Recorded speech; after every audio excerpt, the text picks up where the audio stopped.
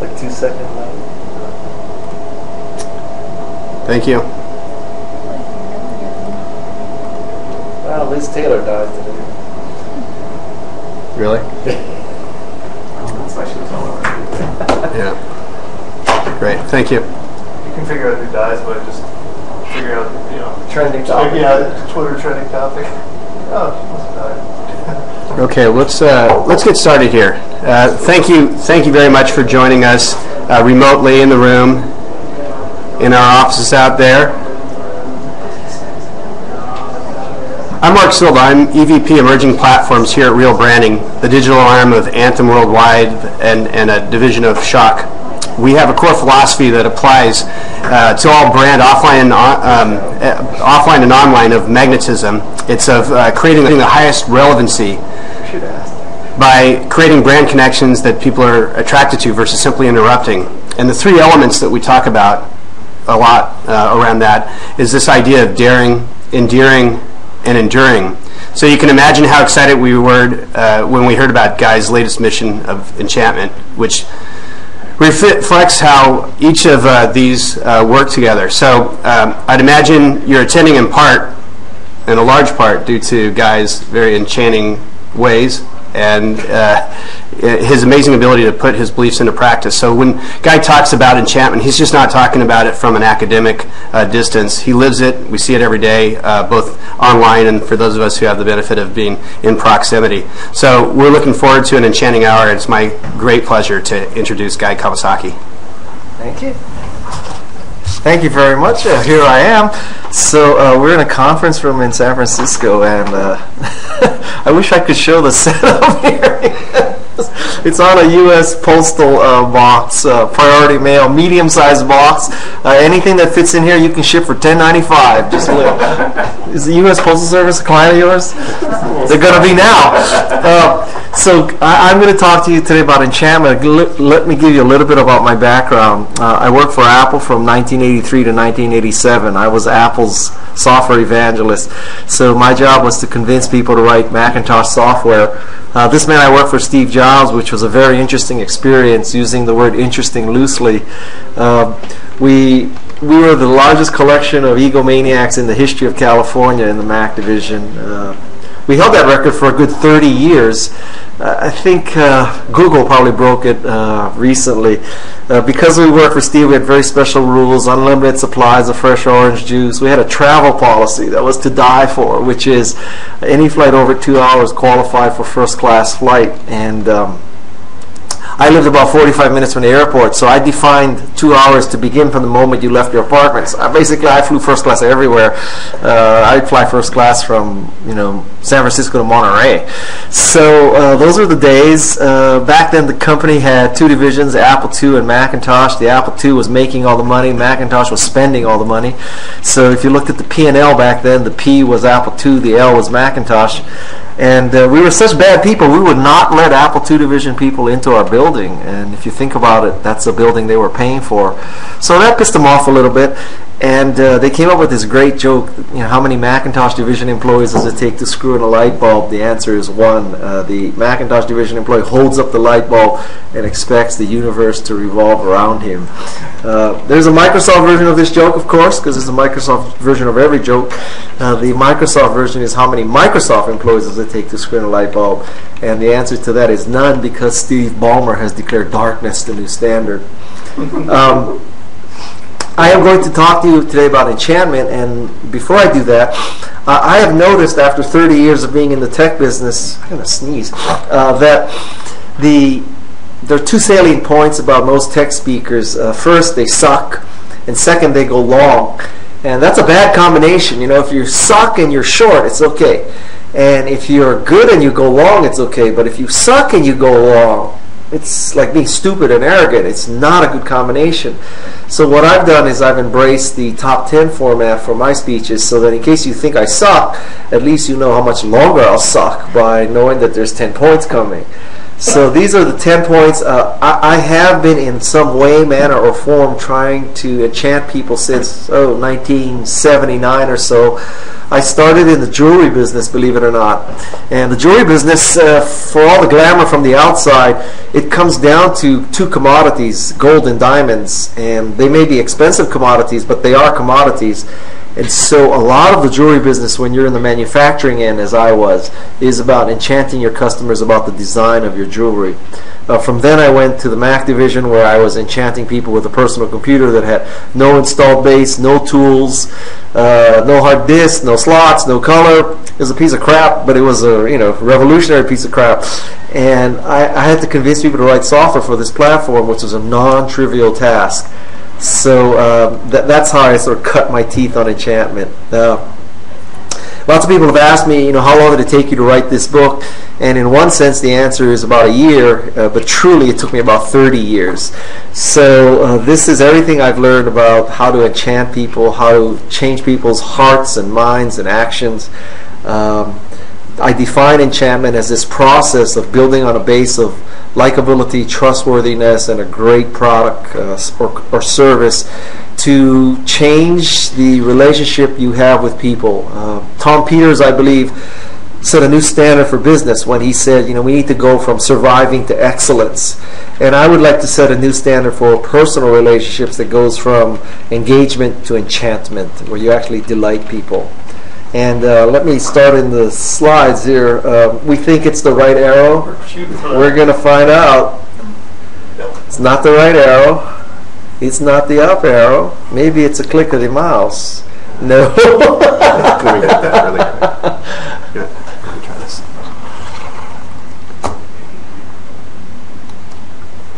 What did you click? Oh, that little thing? Jeez. Yeah, I got a good aim here. Okay, so step one in enchantment is to achieve likability, because if you think about it, have you ever been enchanted by someone you didn't like? Probably not. And so this is kind of a basic. It is an important basic. It is somewhat of a duhism, as in duh, of course you have to be likable. But think of all the people that you know that aren't likable. So it's a basic that needs to be told. There are 3 starting points for likability. The first is a great smile. This is a picture of what's called a Pan Am smile. It is not a great smile. It is a smile that only uses the jaw. And it's because, truly, what flight attendant is glad to see you? And probably very few, and vice versa, other than Virgin America. We'll come to Virgin America. So the key starting point is a great smile. That's what enters the room first. And you want a great smile to be a Duchenne smile. A Duchenne smile uses 2 sets of muscles, both your jaw muscles and your eye muscles. And your eye muscles cause sort of a twinkling. And this is what makes a true smile. And this is a picture of a woman named Marie Smith. She is a social media expert, particularly Facebook. And so she has a very good smile. She's a friend of mine, and I emailed her when I decided to use her picture in my presentation. And I said to her, Marie, I have good news for you and bad news for you. The good news is you're going to be in all my presentations. The bad news is it's because you have really obvious crow's feet. So basically, I'm telling you that crow's feet is good. Forget the Botox, forget the lifts and the tucks and the plastic surgery. You actually want crow's feet for a great smile. The second thing is to dress for a tie, pun intended. There are 3 modes of dressing. One is you can underdress. So you go to a business format, a business session, and everybody will be in coats and ties, but because you have more power, or you think you can get away with it, you underdress. You wear a t-shirt and jeans and sneakers. There's also the theory of overdressing. Overdressing means that you actually want to show people that you have better taste or more money. And it also distances you from the audience. So what you really want to do is dress as peers. Find out basically what the audience and the people you're meeting with, how they're dressing, and dress roughly equal to them. So that's the second step. The third step is very mathematical.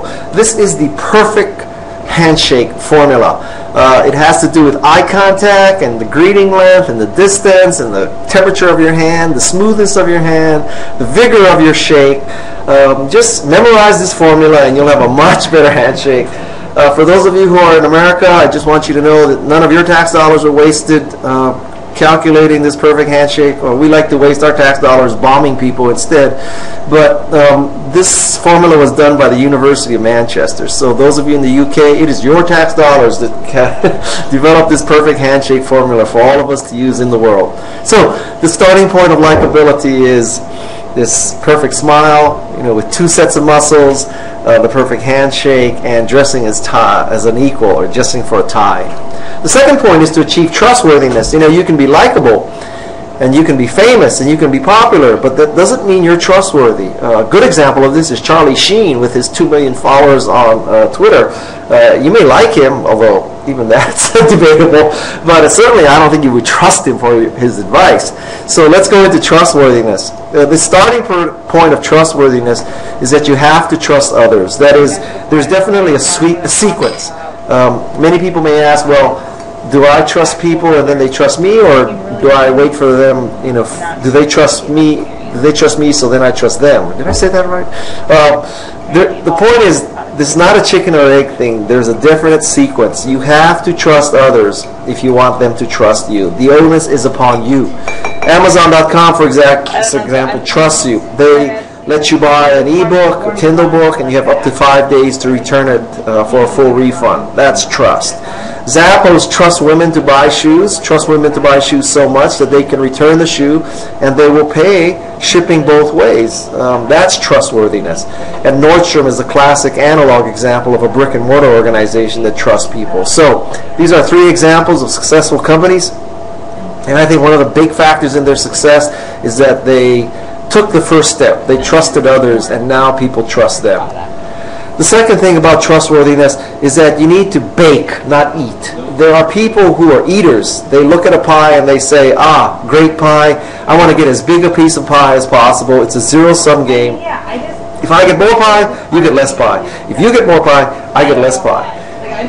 By contrast, there are bakers, and bakers see pies as an opportunity. They think, I can bake more pies and I can bake bigger pies.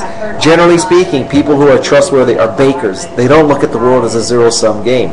The final quality of trustworthiness is that people who are trustworthy typically default to yes. That is, when you meet people, they're thinking, how can I help the other person, as opposed to how can that person help me? So they have a predisposition towards wanting to help people. They're always looking for ways to engage them and enchant them, as opposed to push them off or get something from them. So if you do these 3 things, you'll be much more trustworthy. The next step is to actually get ready, to get your product, your service, or yourself ready to launch. To do that, the first suggestion is you create something that's dicey. Dicey stands for deep, intelligent, complete, empowering, and elegant. Deep refers to the quantity of functionality and features of a product. Great products are deep. They have lots of function. They are also intelligent. It means that when you look at this product or this service, it's easy to conclude that the company that created it or the person that created it really understood your problem. I'll give you a very good example. I have 2 teenage sons, and one is getting a permit and one has a license, and I want to buy a Ford Mustang in the worst way. In particular, a GT500 Shelby Ford Mustang. This is a Mustang that goes 0 to 60 in 4.1 seconds, 550 horsepower. It is, just this total badass Mustang. One of the problems with me buying this Mustang is inevitably my 2 kids will be driving it, and it's like socially irresponsible to hand them a car with that much power. So I found out that Ford makes something which I consider a very intelligent product. It's called My Key. And what My Key enables you to do is program the top speed of a car into the key. So I could give my kids the key to the car programmed to 55 miles per hour maximum speed. It doesn't control how fast you get to 55 miles an hour, but it controls the top speed of 55 miles an hour. I think that's a very intelligent product. The next aspect of a great product or service is completeness. That great software is not just the digital download. It's the software, it's the documentation, it's the online support, it's the string of enhancements, it's the webinar, it's the conference, it's the app developers, it's the plug-in architecture. It's all that stuff that makes great software.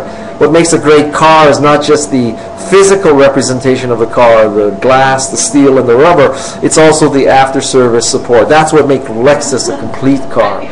The first E stands for empowering. Great things are empowering. They make you feel more creative, more productive. Apple is very good at this. And Apple's also very good at elegance. They care about the user interface. So one way to prepare is to create something dicey, deep, intelligent, complete, empowering, and elegant. There's a theory called Guy's Golden Touch, and Guy's Golden Touch is not whatever I touch turns to gold. I wish that were true. Guy's Golden Touch is whatever is gold Guy touches. And this is a way for me to tell you that it is much easier to be enchanting with something great than to be enchanting with a piece of crap. So create something dicey. Second way to prepare is to categorize and position and brand and just discuss your product, your service in short, sweet, and swallowable ways. That is, without using industry acronyms, without trying to say this is the fifth paradigm of personal computing that we're ushering in today, without using gigabytes and terabytes and all the other stuff that nerds love to talk about. This is an example of an ad that was created after 9/11 to raise awareness for people who might be leaving bombs in mass transit. And it's simply, if you see something, say something. Try to use that kind of phrase. Try to use a 2 or 3 word mantra that explains why your product or service exists, as opposed to the typical 50 or 60 word mission statement that seeks to be good for the employees, the customers, the shareholders, and if you're from California, you have to encompass the dolphins and the whales, and you end up with just basically a less than memorable piece of crap. Short, sweet, and swallowable. And the third thing is to conduct a pre-mortem. A pre-mortem is an exercise you conduct before you ship something. A post-mortem is obviously you conduct after the thing dies. So the way pre-mortem works is you assemble the group and you say, all right, so time out. Let's suppose that our product dies. Let's suppose that we failed. What were the major causes of this failure? Software was too buggy, software was slow, Salesforce was unsophisticated, lack of distribution, Microsoft entered the market with a free product, we had lousy support. Whatever it is, come up with all those reasons, and let's go down through that list and see if we can eliminate as many reasons as possible in advance. We'll do a pre-mortem instead of a post-mortem. Very useful exercise to prevent failure. The next step is to actually launch your product or service. First thing I recommend is you need to tell a story. Typically, this is not a story about how you have all these gigabytes and terabytes and megahertzes and all this kind of stuff in it. Tell a story about why 2 people in a garage created a company that would bring personal computing to people instead of having to work for a large government organization or a bank or working for a university. You wanted to bring personal computers to people. Tell a story about how your girlfriend wanted to sell her Pez collection online, so you created eBay, even though that story is fiction. But it is a great story. Great stories are the key to a launch, not technical explanation. The second way to launch is to plant many seeds. I think there are 2 prevailing marketing theories. Marketing 1.0 was that you had an identifiable minority of people who were A-listers, journalists, and analysts. They worked for the New York Times, they worked for Wall Street Journal, they were famous, they were powerful. You sucked up to them. You sucked up to them because you prayed that they would love your product and they would tell the great unwashed masses and the hoi polloi that we approve of this product. Now all of you go use 1, 2, 3. We have decreed that 1, 2, 3 is the way to go. So you spend much of your life identifying these famous, powerful people and then sucking up to them. If you didn't have time to suck up to them, then you hired a PR firm to do the sucking up for you. Then the PR firm would charge you $15,000 a month, and they would assign an Oriental art history from Wellesley, who doesn't even use a computer, to suck up for you. And basically, it was top-down marketing.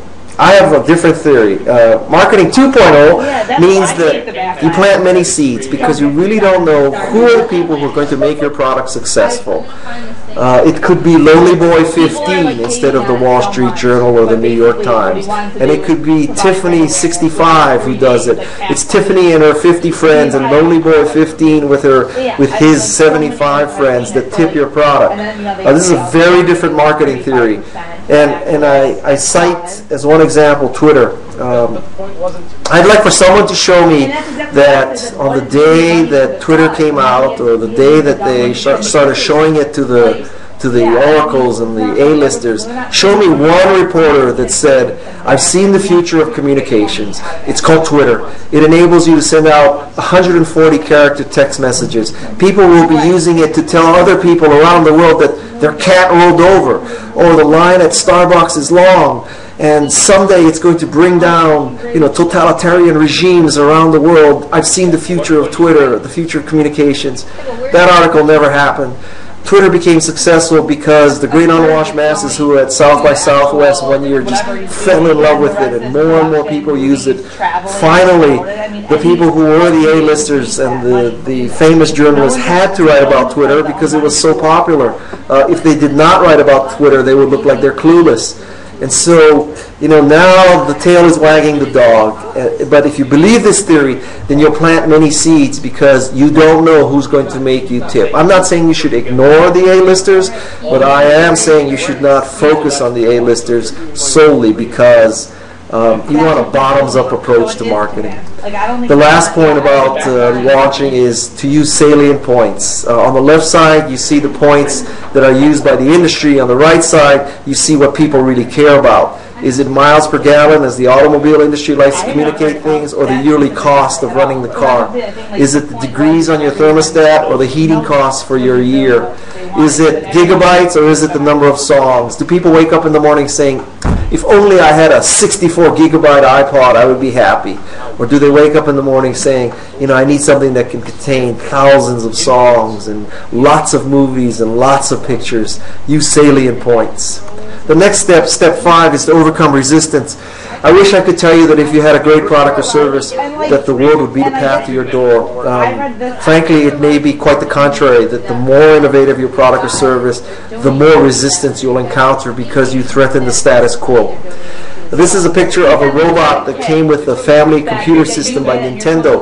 Believe it or not, in the late 70s, the game business, the electronic gaming business, was a very unpopular business. In fact, retailers were tired of stocking electronic games and resisted it. So Nintendo realized it had a problem. How do we get retailers to carry our new computer? Or excuse me, our new electronic game. And so what they did is they didn't call it a game anymore. They added a robot to this thing, and they called it a toy because retailers were not resistant to stocking toys for Christmas. And the further refinement on the positioning was people called it an electronic toy, an educational toy, not simply a toy. So now kids could ask their parents for an educational toy for Christmas, and it overcame resistance to the game. Step 1 in breaking down resistance is to provide social proof. So who among us, when the iPod first came out, didn't start noticing that lots of people used white earbuds? And what does white earbud mean? It means iPod. And so you started noticing people using more and more of these white earbuds, and you said, this must mean that iPod is getting more successful. It must mean that iPod is good. It must mean that I should buy an iPod. So when you succumb to that enchantment, you bought a white iPod, or you bought an iPod with a white earbud. And so now there were more white earbuds in the world, so more people saw social proof, so more iPods sold, so more earbuds were around. And I don't know if Apple planned this purposely. I doubt it. But I certainly think that the mere white earbud contributed to the success of iPod. The social proof can also work the opposite way. Robert Cialdini, who is a hero of mine, professor in social psychology, his student conducted a study in Arizona at the Petrified Wood Park, and they had a problem with tourists stealing petrified wood. So they created a sample area. They controlled the amount of samples of petrified wood in an area. They tried 3 different signs, or 3 different conditions. One condition was no sign. Another condition was a sign showing one person stealing petrified wood but telling you not to. And the third condition was a sign showing many people stealing petrified wood, saying not to. So in order of effectiveness, the most effective sign for preventing stealing of petrified wood was one person stealing wood telling you not to steal the wood. The second most effective method was no sign at all. The third most effective, least effective sign was showing many people stealing wood, but telling you not to steal the wood. And the thinking is that even though you're telling people not to do something, they saw a sign with many people stealing things, so they thought, oh, it must be okay to steal it, even though the sign says not to steal it, because many people are on the sign stealing it. That's an example of how social proof can work against you. The next thing you can do to overcome resistance is to find some bright spot in what you're doing. That when you introduce something, you're going to encounter a lot of resistance. But you know, they're always, what kind of sign are you guys passing around here? What does that sign say? Like, people are disturbing me. How can you give a good webinar like people are holding signs around here? Jeez. We turned off the Oh, okay. So the key here is that when you introduce something, find that one bright spot. I'll give you first a technology example. When Macintosh came out in the early or mid 80s, you know, we did well for the first 100 days, no problem. But after that, it became a real battle. And we thought we had a word processing, spreadsheet, and database machine. And if you were a Macintosh user from back then, you'd realize we were 0 for 3 there. So the one bright spot in the Macintosh community was desktop publishing. It was created by Aldous PageMaker.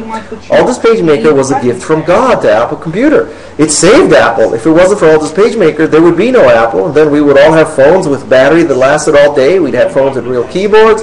We'd have phones that didn't depend on AT&T sucky data network. It would be a different world. So anyway, Aldous PageMaker was a gift from God. And by the way, I believe in God. And one of the main reasons I believe in God is, having worked at Apple, I can see no other explanation for the continued survival of Apple than the existence of a benevolent God. Anyway, so the one bright spot was desktop publishing, and we ran with that bright spot, and it saved Apple. This is a picture of Vietnam. It depicts a scenario where people were going to Vietnam to try to help fight malnutrition. And one person who went there noticed that in every village there were a few families that had much healthier children. And he couldn't understand this because they were in the same village, roughly the same income. You know, what made them healthy compared to the other kids? And he found out that these families were putting shrimps and crabs from the rice paddies into the food of the kids. So they were getting much more protein. And the other families were not doing that. So that simple bright spot is how he fought malnutrition, by making that slight change to people's diets, training other mothers to add shrimps and crabs from the rice paddies into the diet of their kids. Find the bright spot. And the last thing is to enchant all the influencers. That when you approach a company or a family to make a decision, you shouldn't assume that it's a single decision point, or in most cases you think when you're approaching a family it's the father that's making the decision. Let me tell you something, you're probably very wrong. It's probably the mother. It may be the sister-in-law. In an Asian family in particular, because we believe in filial piety, it could be the grandfather. I'll tell you personally, in my family, it is the daughter. Basically, I will do anything to make my daughter happy. So if you want to get to me, you have to get to my daughter. And I'll tell you, the mark of a good webinar speaker is you never get irrelevant. I'm going to show you that the mark of a great webinar speaker, however, is that you can get irrelevant and come back. I'm going to show you that right now. So, speaking of my daughter, this is an appeal that you may not believe. If any of you are on Twitter right now, I predict that you are now going to tweet something to this effect. I recommend that all of you who are interested in marketing go see the Justin Bieber movie, Never Say Never. Now, you may be astounded that I said that, but I'll tell you something. I took my daughter to that movie, and there are many, many marketing lessons in that movie. Highly recommended. For one thing, you see how hard Justin Bieber works. It's amazing. He's on this 86-city tour. So all of us in technology, we go to South by Southwest, and over 3 days we have to make 2 speeches, and we're saying, oh, woe is me. I am so exhausted. I had to make 2 one-hour speeches and be on one panel and make a speech. And oh my God, don't you feel sorry for me? Justin Bieber's making 86 stops traveling on a bus. That's how hard that kid works. Secondly, watch the interaction between Beaver and his vocal coach. It's the most fascinating mentoring relationship I've seen. Third thing is, he has his people go out in the parking lots of the concerts and before the concert, and he finds these girls who don't have tickets and they hand them free tickets. It's the most enchanting little video vignettes of his people just making these girls so happy. So the bottom line is, who among us would not like to control a market niche the way Justin Bieber controls his market niche? You should see that movie. Just try. If you go to that movie and you don't like it and you don't learn something, I'll give you your ticket back. I'll pay for your ticket.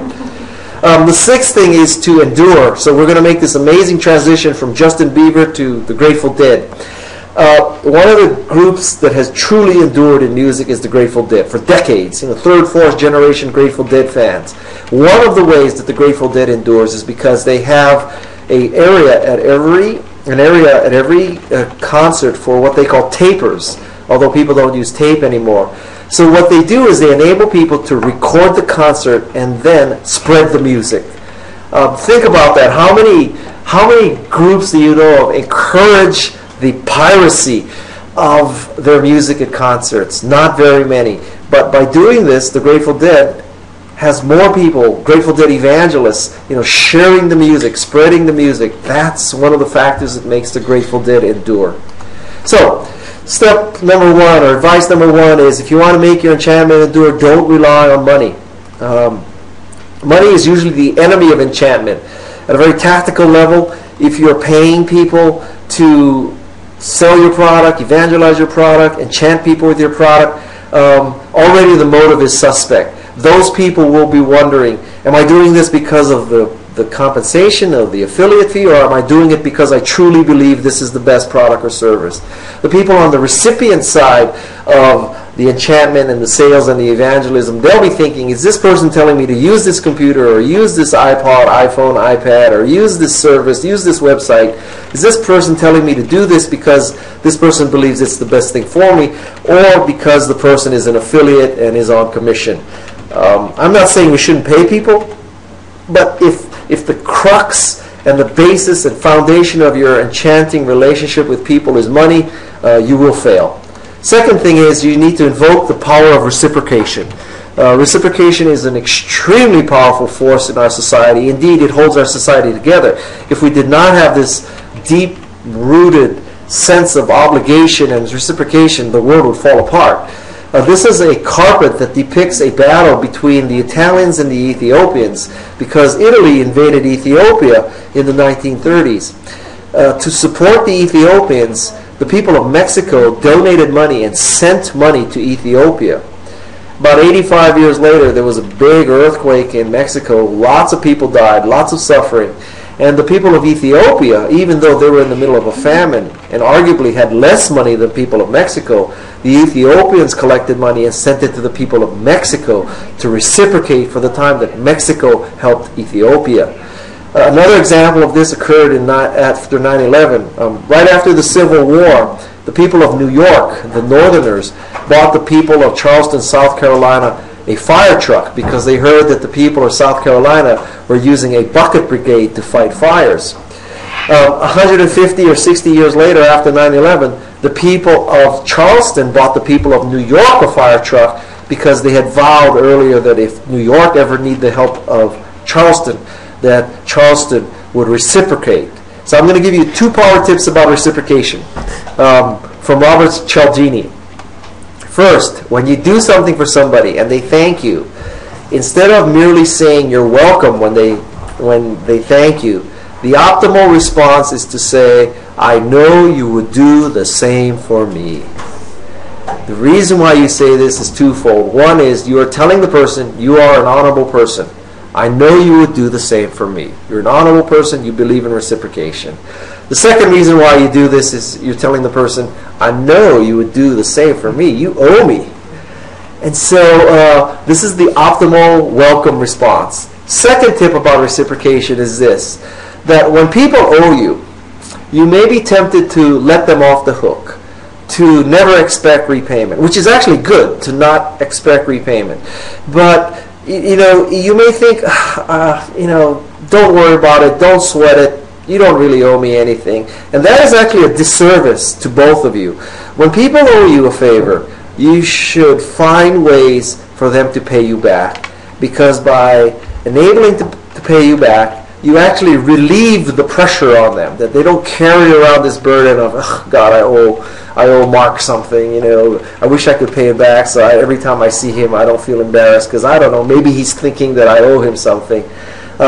You should enable people to pay you back. That way you clear the decks. You put the accounts back in order, and then that person can ask you to do more things, or you could ask that person to do more things. It's always very good to enable people to pay you back. Don't hesitate to enable people to pay you back. The third thing to make your enchantment endure is to build an ecosystem. That is the totality of what surrounds your product, your service, that you want resellers and VARs and retailers. You want user groups, Harley Davidson user group, the Apple Macintosh user groups. You want websites that talk about your product or service. You want blogs. You want online seminars and conferences. You want all these kinds of things. You want all these people tied to you. They make your product better by supplementing what you offer, and they are tied to you so that they want you to be successful, because they will be successful if you're successful. Build an ecosystem. The seventh thing is that great enchanters are able to present. They are able to pitch and to speak. Let me explain how to do this. First of all, customize the introduction. When you start a speech, customize the introduction. It was difficult for me to do this today because people are all over the world. So I went with the generic start, but this is how you should do it, not as I did it today. This is a picture of an LG washer and dryer. The circumstance here is that I was in Brazil to speak to the management of the LG Latin America team. And after I got to Brazil, I figured out that I'm an LG customer. I have an LG washer and dryer. I bought the LG washer because it has a steam cycle. I've never used that steam cycle, but when I read about it, I thought, that's such a cool thing. I could just steam my clothes. And so, but I was already in Brazil. It was too late. So I sent a text message to my two older boys, the same boys that I don't want them driving the Mustang. So I sent a text message to them, and I told them, go downstairs, take a picture of the washer and dryer. Use your iPhone 4s, the iPhone 4s that your dad bought you. Go use the iPhone 4s, take a picture, send it to me. And I sent this text message to both of them because I needed a backup plan. Because just sending it to one, the odds of one of them doing it is 0. The odds of two of them doing it is, well, you'll see. So anyway, so I sent the text message, and I wait a few hours, nothing happens. So then I figure I should send another text message just to subtly remind them. And I chose to send the text message to my older son, Nick. So I sent this text message to Nick Kawasaki saying, did you get my text messages? Because I'm not getting the photos over here in Brazil. He sends me back a message that says Noah, his younger brother, said that he took the pictures. And by the way, since you're speaking to LG, do you think you could get us some TVs? Because we're playing Halo and Call of Duty on these small TVs that are not high definition, and truly to get the total effect of Halo and COD, you need high definition LG flat panel LCD, half-inch thick TVs. And as you can see, my response in the spirit of non-reciprocation was, I doubt it, since you didn't send me the picture. The point here is customize the introduction. It definitely created a much better sort of vibe in the audience when I stood up and I said, listen, I'm speaking to you, LG. I want you to know I'm an LG customer. This is actual pictures of my washer and dryer from my house. The second thing is, when you make a presentation, when you make a speech, sell your dream. I talked earlier about telling a story. So tell a story, how you came to invent this product or service. But then when you're actually talking about the product or service, sell your dream. What does it mean? It means coolness. It means creativity, productivity, romance, peace of mind, whatever it means. When Steve Jobs sells an iPhone, he doesn't stand up and he says, let me get my iPhone here. He doesn't stand up and he says, this is 2 pieces of stuff. It is $188 of parts. It's manufactured in China, and we stick you with a 2-year contract with AT&T. That's not how he positions an iPhone. He positions an iPhone as this dream of creativity and productivity and hundreds of thousands of, there's an app for that. Sell your dream.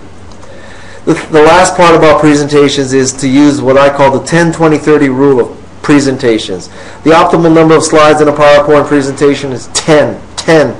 You'd be lucky to get 10 ideas across. Now, some of you who have been keeping track may wonder, Guy, you've had way more than 10 slides.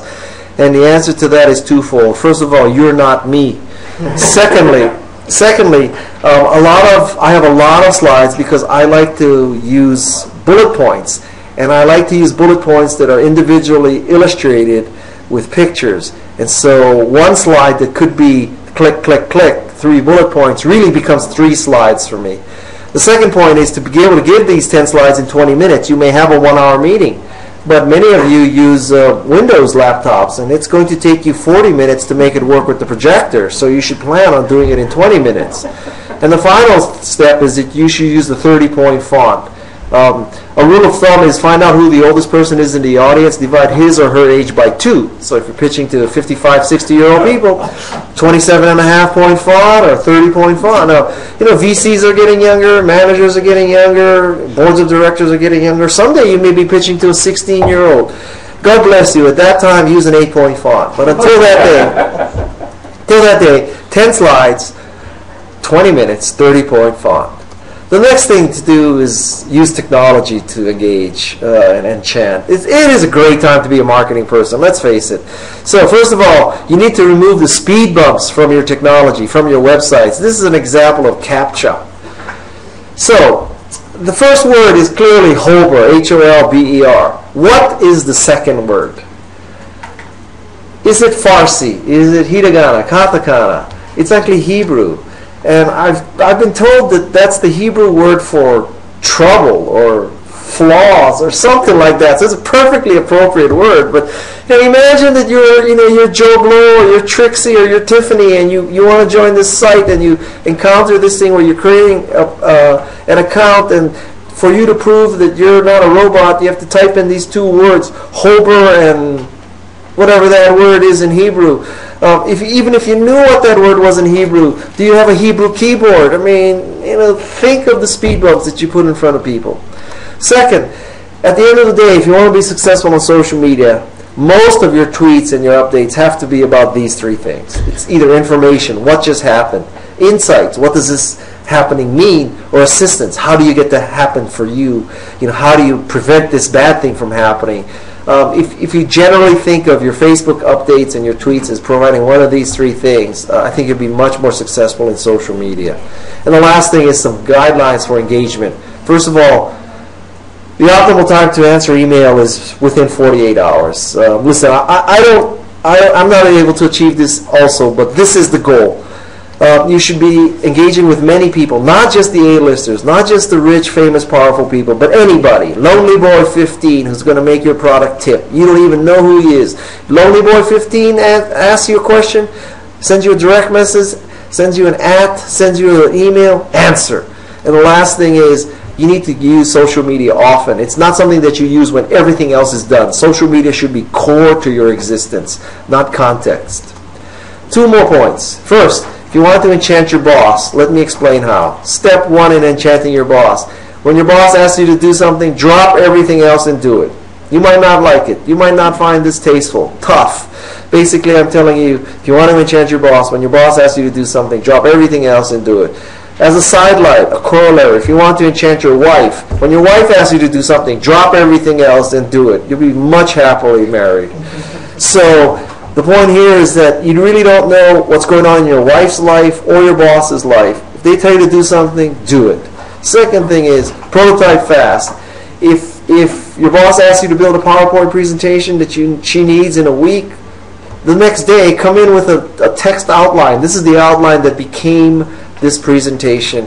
In this case, I was working with an outside designer, but I sent her this way in advance of the deadline. I said, okay, this is the text. Now you make it beautiful. Prototype fast. It means that you'll be You'll be impressing your boss because your boss will see, wow, I just asked him to do this yesterday and he's got the draft for me.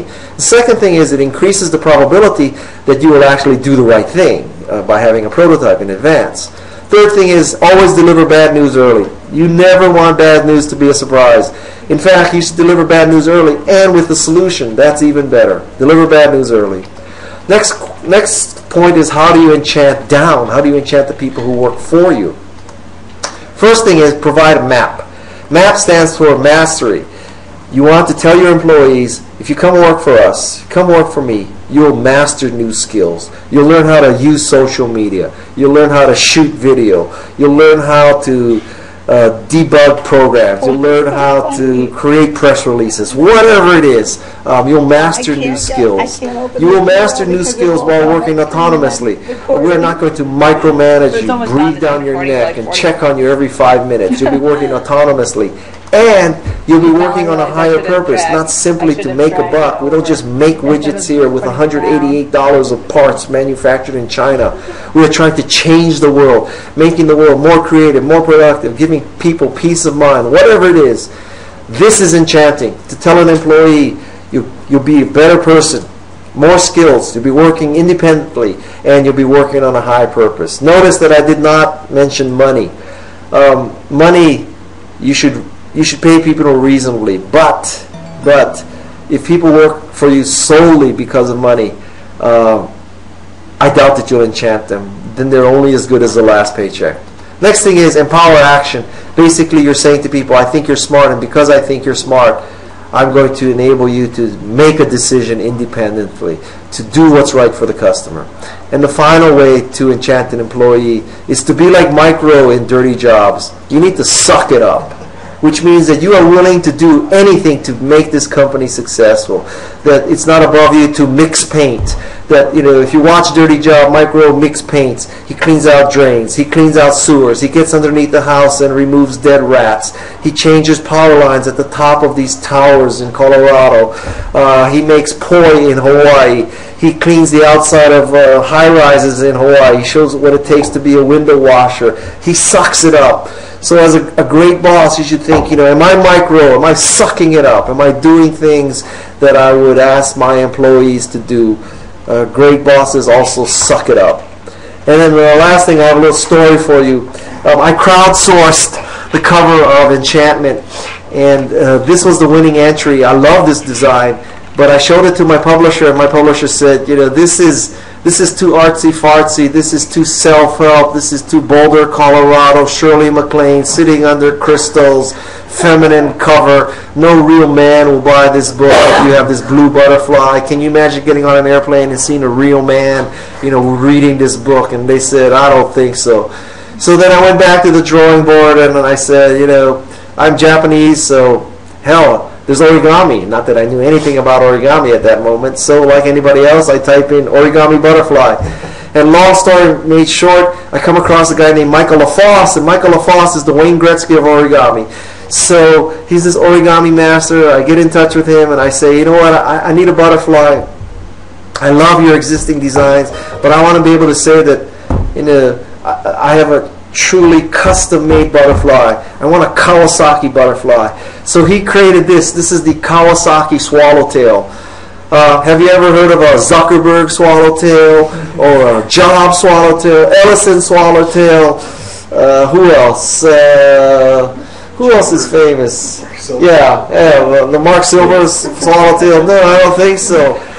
So this is the Kawasaki swallowtail, one and only Kawasaki swallowtail.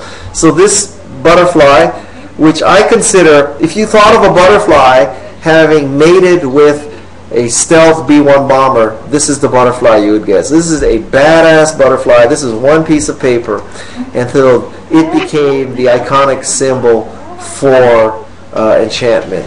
And I forgot here. Let me get this bag here. Let me get something out of this bag. I actually have the butterfly with me.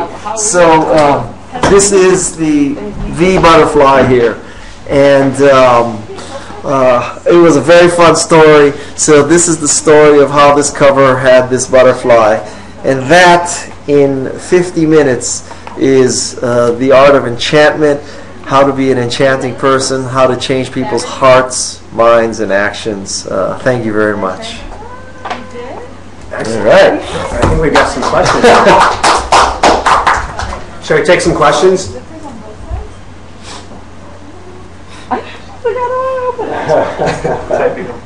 We're getting applause by text. Thank you. Any questions over the transom there? Will we just read the question? Yeah, we'll read the questions in. I've got one for you while we're waiting. What was the most enchanting moment with Steve Jobs you had? Oh. By far, I think the most enchanting moment I had with Steve Jobs, it was kind of a gangbang. It was exactly one-on-one. Was when he introduced Macintosh. The introduction of Macintosh on January 24th, or actually it was the weekend, the Friday before, when he introduced Macintosh, and the way they did it was at a stage at De Anza College, and he pulled Macintosh out of the Macintosh bag, and the Macintosh had speech synthesis, and he said the Macintosh said something like, "It's really good to get out of that bag," and it was like just brought tears to my eyes. The first time I saw Macintosh, it was a religious experience. It was, if you were in the Apple II world or the IBM PC world, you thought in terms of 24 by 80. If you were lucky, you had upper and lower case. You moved the cursor around using cursor keys. There was no mouse, no trash can, no Mac Paint, no Mac Write, no fonts integrated with graphics. It was just basically one big dumb terminal. And when you saw Macintosh for the first time, it was a religious experience. What are the most enchanting channels in social media that you use? The most enchanting channel that I use in social media is probably Twitter, because I pound on Twitter. I use Twitter as a marketing platform. For me, it's not about engaging with a few of my kumbaya close friends. Twitter for me is a weapon, and I have between the two accounts that I focus on, I have about 360 or 70,000 followers. And these are all followers that signed up voluntarily. I was never on the Twitter suggested user list. So these are people who knowingly selected to follow me. So I use Twitter that way. I also use Facebook, and I've noticed a very big difference. On Twitter, my primary purpose is to tweet out interesting links. So in the presentation I showed where it was information or assistance or analysis, I provide primarily information. I have, super early. Believe it or not, I have about 21 contributors to @GuyKawasaki who can tweet as me. So @GuyKawasaki is pushing links constantly. Now, just FYI, because lots of Twitter fascists, they just go crazy when they find out that I have 21 people contributing as me. If you send me an @message or a direct message, or you mention me, if there's a response, it is only me. The contributors only push out. So, think of Mashable, @Mashable, or @the New York Times. There's somebody there, and they just push out stuff. If you sent an @message to New York Times or @Mashable, highly unlikely you'll get a response. If you did that for me, highly likely you will get a response, and it will only be me. So I've noticed that on Twitter, I use primarily links. On Facebook, I use primarily pictures. I have tweeted, or I've updated Facebook with the same links that I use on Twitter, and there's not nearly as many likes or comments or interactions. But if I put up a picture, like before I started this presentation, I went into the Anthem kitchen and just trying to find a soda, which was not fruitful, because all I could find out was honest tea. Who the hell drinks honest tea? So anyway, we drink Lipton tea. is this your client? We drink Lipton tea. You drink Lipton tea because that's your client? Yes. Okay, so Lipton tea. Did I just blow it for you?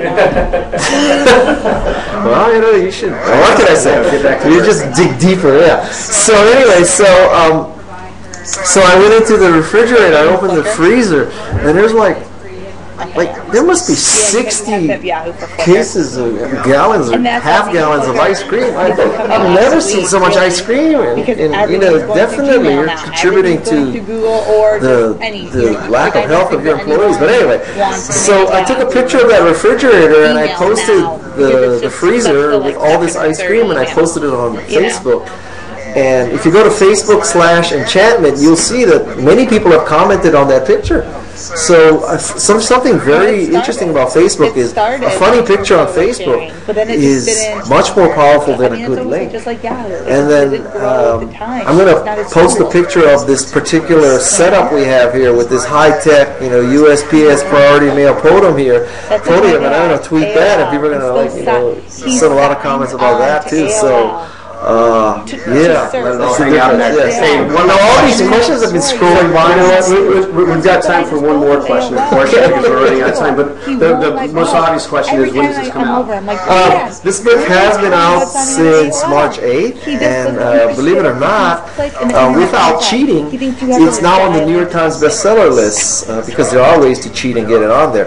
But I did not cheat, and so it's been very gratifying. I'll tell you one more story. Why is there a time limit? Well, I think we're going to start losing people from the BrandSquare side. That's all. I don't know. We're still at 143. We'll keep going. Okay, so I'll tell you one last story. So, you know, I said something about plant many seeds. So when you typically release a business book, you send out about 200 galleys to the usual suspect: New York Times, Washington Post, you know, to the big business bloggers, CNET, Wired, and all that. In my case, eating my own dog food, or at least listening to my own bullshit talking, we sent out 1,600 copies of this book. And so today there are roughly 300 reviews of this book already on the internet. And that is roughly 280 more than you would expect at this point.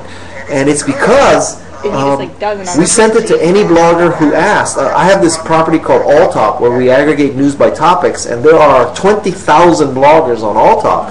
So we sent an email to 20,000 people saying, I'm coming out with this book, would you like a copy to review? And about 1,100 said yes, so 5% said yes. And these were not just business bloggers and social media bloggers and marketing bloggers.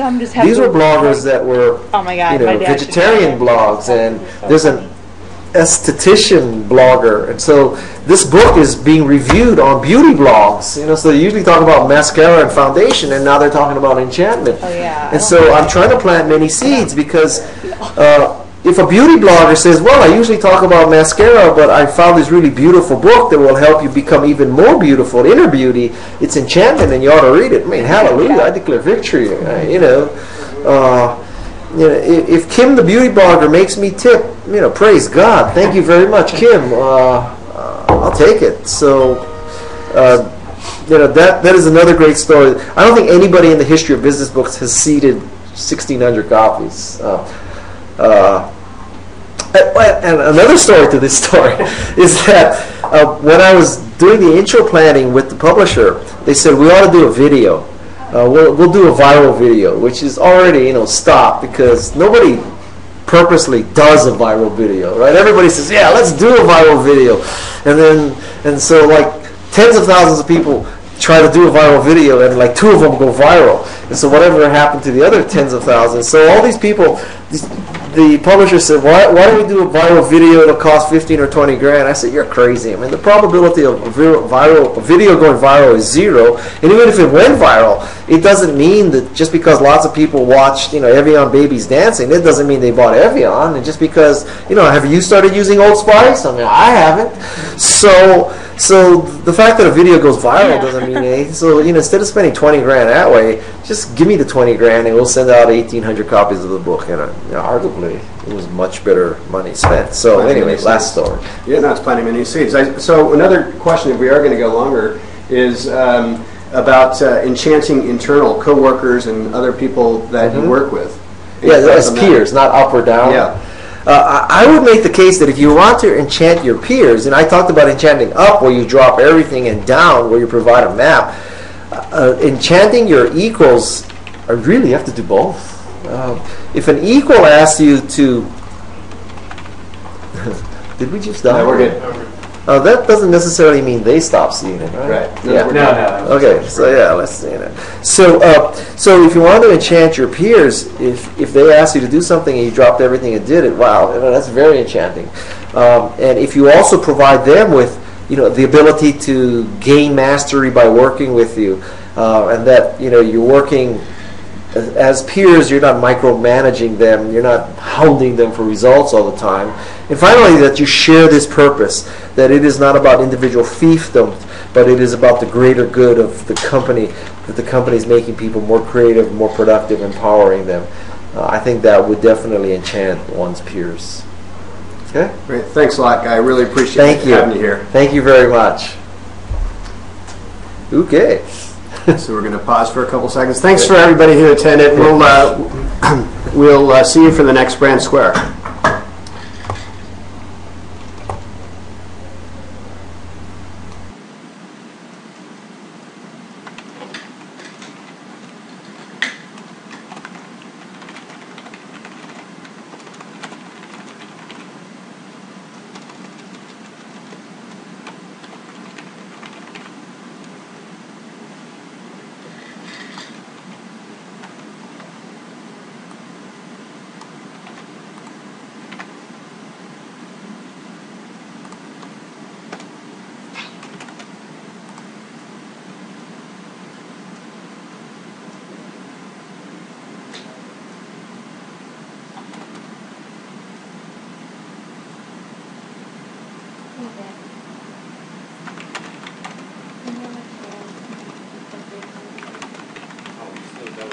Yeah, sorry, that was separate.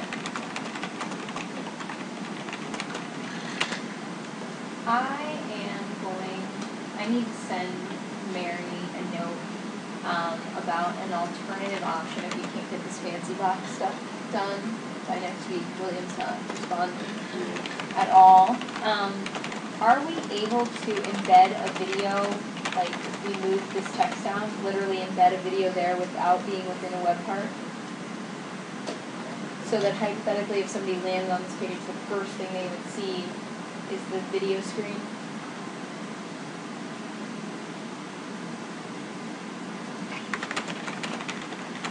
I don't know. Would it be okay if it's temporary?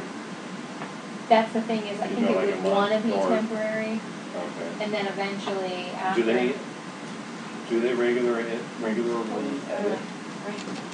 The thing is, every time we put something in Firefox or Chrome, because it didn't have the WYSIWYG editor, it would just go to the source. It would stick, and then as soon as it opened an IE, it would just get erased. They're probably editing an IE. I don't know how they were talking about. But yes, to answer your question, they do edit frequently. I mean, they're working in their play all the time. Okay.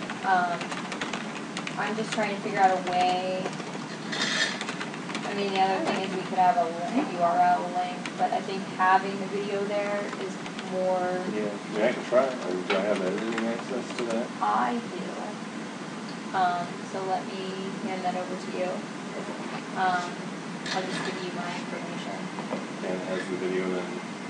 The video has been approved, and we have all the file types, so I can give you a couple different file types for you to Is it send. on YouTube?